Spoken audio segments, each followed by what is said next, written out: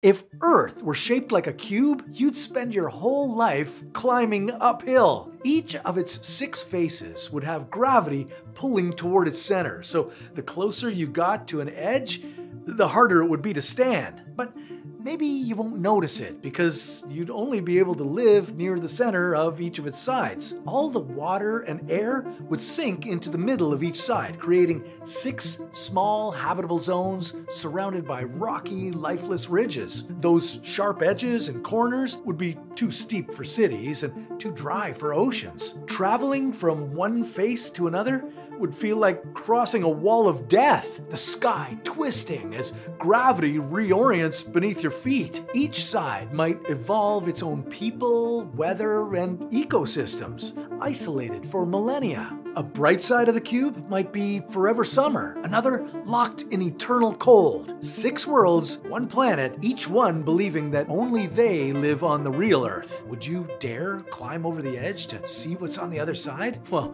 you might want to get your climbing gear, because